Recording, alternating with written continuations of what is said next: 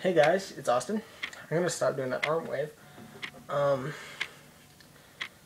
Yeah, I'm gonna be showing you how to play X-Kid by Green Day, and that I heard the preview and it sounded really cool. So we'll figure out how to. I figured out how to play it, and then we can play it. I'll show you how to play it. First thing you need go to the 7th and the 9th fret and play a power chord with these strings. Or basically you just bar the 7th fret and then bar the bottom 4 strings and then play like the top strings. Alright, for the first part. First part I'll sing it. It goes, hey little, well the intro goes,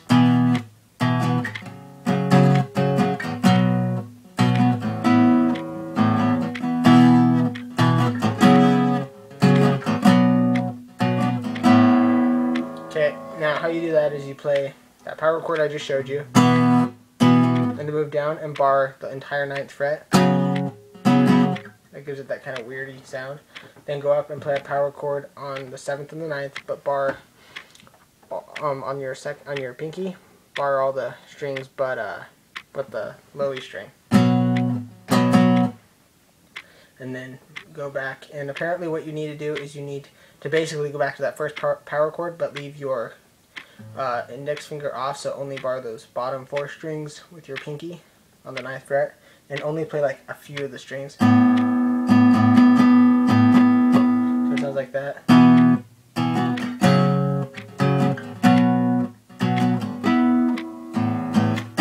That's the intro.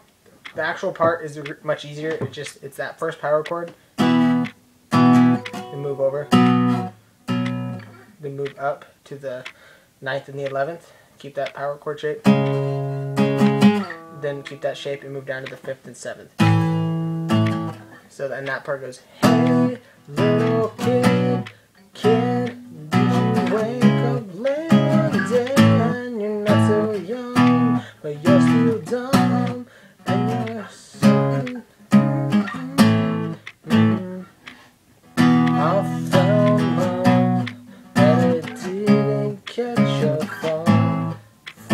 It's kind of difficult to play power chords on an acoustic, but you can do it. This is the same thing as an electric. You can play it like this on the electric. Didn't catch your phone, and then I crashed into the wall.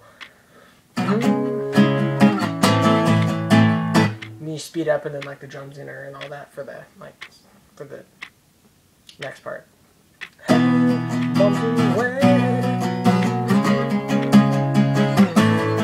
And for the preview, that's all the chords that I've seen so far. So I'll see you later.